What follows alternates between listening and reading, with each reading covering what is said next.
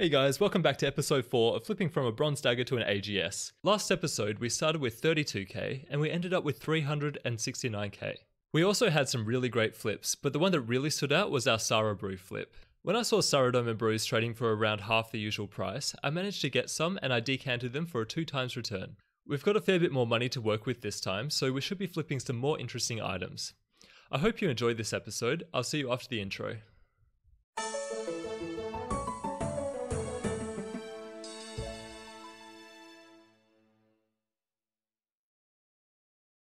So for my first item, I found bagged magic trees.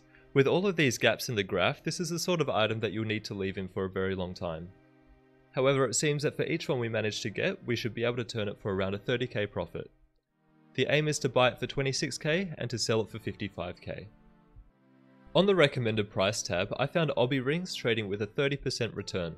Looking at the graph, it seems that this trend has been going on for the last few days, meaning that this would be a good flip to have going on in the background for the next day or so. I placed my buy offer for around 1500. Weapon Poison has also had a good flipping range for the last day, going between 450 and 700. And for another one that I found on the recommended price tab, Steel Two-Hander Swords are going between 450 and 830. And for my fifth item, I've found Raw Cod. They're trading between 200 and 500, so I'll place my offer for 245. Fashionscape items always have the best returns. The only downside is that they're not traded very often. I'm going to place an offer for around 5k for these black elegant shirts, and I'll hope to flip them for around 16k. So now I have 100k left over and I've got 2 GE slots left to fill. I'm going to place an offer for samurai boots for 31k and I'm going to hope to sell them for around 50k. Since all of our flips so far have been pretty safe ones, I'm going to go for a risky one just to spice things up a bit. Get it? It's because I'm flipping curry leaves. Recently they've been trading between 230 GP and 600, but at the start of the day they were only trading for around 180 GP. I'm going to put my remaining money into these, buying them for 232 each. So these are the offers that I'm going to be leaving. A lot of them are infrequently traded, so I'm going to be checking back in around 12 hours or so to see how they go. So the curry leaves went through a lot more quickly than I expected. I hope I didn't make a mistake here. I'm going to update the offer and I'm going to put them up for 350 each. So I logged in 15 minutes later, just because checking offers can be totally addictive. The curry leaves sold for 59k, giving us a profit of 20k. That worked quite nicely, so I'm actually going to do it again.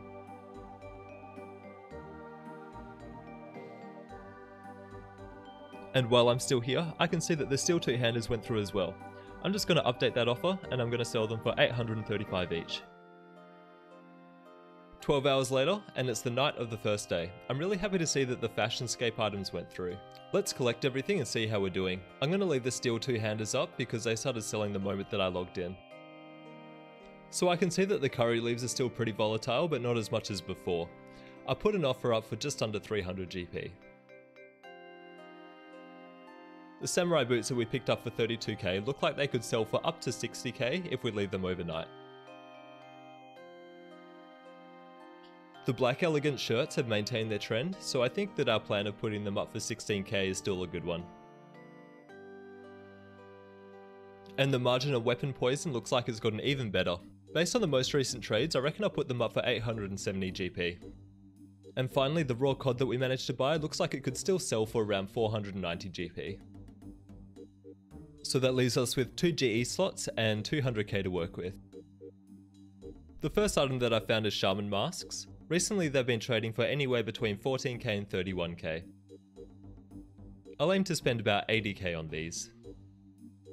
And just recently, Saradome and Cloaks have dipped down quite a bit from their normal price of 45k. On top of that, they're pretty volatile, which gives them a nice consistent margin. I'll put a buy offer for 35k and I'll see how they go. So it looks like we have a nice diverse set of items going here. We have 2 Fashionscape items, some weapons, some high volume, and just some regular items with high margins with the masks and the Sara cloaks. I'll leave these running overnight and I'll be back in the morning. It's morning of day 2. Looks like most of our offers are more or less completed. Just gonna collect everything up. So our total cash stack now is 370k, and it looks like we've got around 200k worth of items here. Some very nice profits all around last night. Let's begin with the curry leaves. We profited 18k on this last trade here. And the samurai boots went extremely well. We bought them for 64k and we sold them for 119k for a 55k profit. For the black elegant shirts, we earned a 3 times return. We bought them for 10k and we sold them for 30k. And finally the weapon poison, bought for 38k, sold for 74k. The margin on steel two-handed swords has closed substantially. I'm going to put them up for 446. And based on the graph, it looks like we can still sell the shaman masks for 31k. And the Sara cloaks that we bought for 30k look like they can sell for 44,600 each. And now we have 370k to spread around 5 GE slots.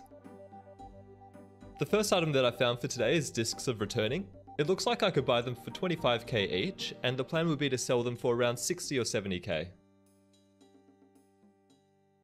So the next item that I found is Epharate's Aid. Yeah, I think that's how you pronounce it. Just recently they've crashed quite a bit, but looking at the 1-day graph, it looks like they're still good to flip based on this little flat channel here. And based on the latest price, I'm going to put an offer for 500 each, and the plan is to sell them for around 1k each. And based on the latest price, I'll try to buy some teleports to Harmony Island for around 1367 each, and the plan is to sell them for 2k. Looks like our Sara cloaks finished selling. We made a 28k profit on the Sara cloaks. We bought all of them for 105k and we sold them for 133k.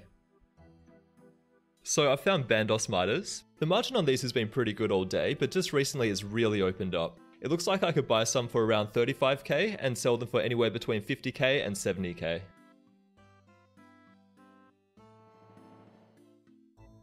And nice, one of the shaman masks sold. It looks like Shazian house hoods could be good to flip. Based on the recent trades, the plan is to buy it for 55k and sell it for 100k. Nice, the Bandos miters started selling. I'm going to put them up for 65k each, and I'll use my remaining money to buy more of them.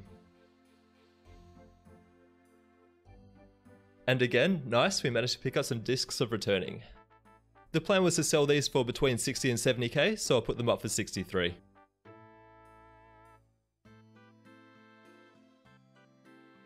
And right on time, the steel two-handers went through.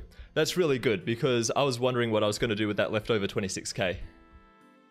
So we bought all those steel two-handers for 34k, and we sold them for 48k. That's not bad. And so I'm going to spend the leftover 37k on monk's robes. They're usually selling for 240 each, which is extremely cheap considering they're usually trading for around 400 each. And it looks like the buy limit is 125, I did not know that. And so having a look at the recommended price, it looks like I could sell these for 490 each. Alright, so it's time for me to log off for a bit. We've got some pretty low volume items in here, so I'll be leaving these for around 10 to 12 hours or so. And 10 to 12 hours later, here we are. It's the night of the second day, and this looks absolutely beautiful. Everything except the shaman masks and teleports have completed. And after collecting everything, we've got 434k and some items here which we need to sell. Sadly, the margin on Bandos miters isn't as insane as it was before. The recommended selling price is now only 49k. But fortunately, Shazian hoods didn't fall back down in price. Quite the opposite actually, I think I can sell it for 95k. And it looks like I can get rid of these shaman masks pretty quickly if I put them up for 25k.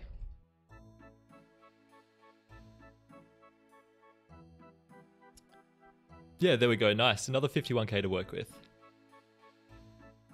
So today we made a whopping 76k on the discs, a 30k profit on the monk robes, and finally a 33k profit on the shaman masks. So something that I didn't actually realize before is that Epharate's Aid is actually a piece of topaz jewelry. Now, I'm not sure how useful these actually are. I mean, their special use is for fighting vampires, which is pretty niche and weird. However, since they're made from topaz, and topaz jewelry usually trades for around 4k, I'm not so sure I want to sell them for only 1k each. If I look at how much they've been trading for the last month, I think that this could actually be a pretty crazy dump that I've managed to buy up. I mean, I don't usually merch like this, but I really think that they could sell for 4k if I leave them for a while.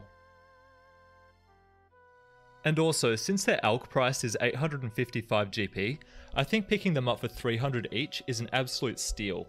So I'm actually going to put up an offer to buy some more. So with that said, we've got 365k to work with. Let's find some more items to leave overnight. So the first item that I found is Saradome and Miters. Right now they're going between 37k and 60k. If they're anything like Bandos Miters, this looks like a great flip. This looks like another dump that we want to buy into. Pineapple pizzas usually trade for around 600 each, but just recently they've crashed to 260 each. I'll put up an offer for 300 GP.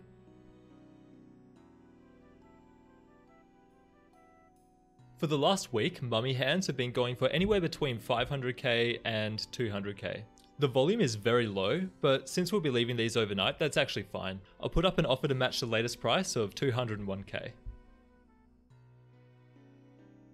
And the last item that I found is Mystic Dust Staves. The graph has been bouncing around between 35k and 60k for the last week, which looks really nice. And just recently they've been trading for as low as 28k. So that's how much I'm going to buy them for.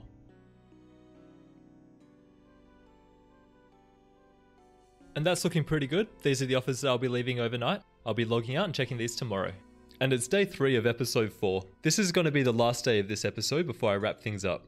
And now the first thing that I can see is that the Apharotes aids have actually started selling for 4k. That's a really good sign. If these stay around 3900, we will be making a 7 to 8 times return on this flip. Let's collect everything up and see how we're going. So now we've got almost 700k cash now, some Apharotes aids, the Saradome and Miters, and some dust staves. Since it's day 3 of this episode, I think will be a good time to wrap things up and begin the liquidation phase. Since it's only the morning and I don't plan on checking my office until nighttime, this liquidation phase is going to be relatively extended. Instead of putting my items up to get rid of them, I'll leave them for around 12 to 14 hours or so. And yeah, it's also the case that I don't want to dump these rings because I think they might just keep selling for the higher price. So we want to sell the Saradome and Miters. Looking at the latest price, I can see that they've been selling for around 63k.